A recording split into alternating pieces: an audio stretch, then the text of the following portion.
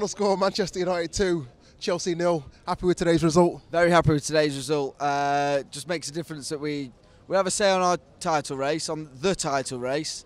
But just a shame we're not there to make amends on today's result. Usually when we beat Chelsea, we're closing the gap or we're extending the gap. So it's just a shame. But give it another year. Hopefully, give it another year, and we'll be there.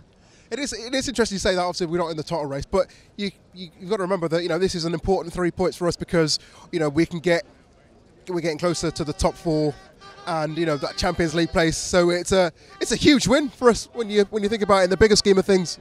Well, it's nice to see a team come to Old Trafford and try and play. Usually, you look at the West Broms the other week, Bournemouth, Stoke. They come here, stick 10 men behind the ball. It just shows when a team comes to play football that we will outplay them. I'm not saying that we're playing perfect. I'm not saying it's great at the moment, but when a team comes to play, we'll play with them. We struggle to beat 10 men behind the ball, but when a team comes to play, we will play with them. And usually, with the talent we've got there's no reason why we can't outplay the teams that come and play. Wenger out.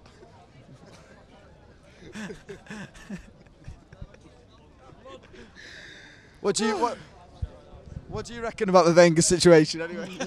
I think Wenger's doing a fantastic job. I think he should be given a 10-year contract. Yeah. He's ensuring the stability of Arsenal Football Club and the shareholders for years and years to come. Yeah. Wenger in blood. You get me? You know what I'm saying, fam?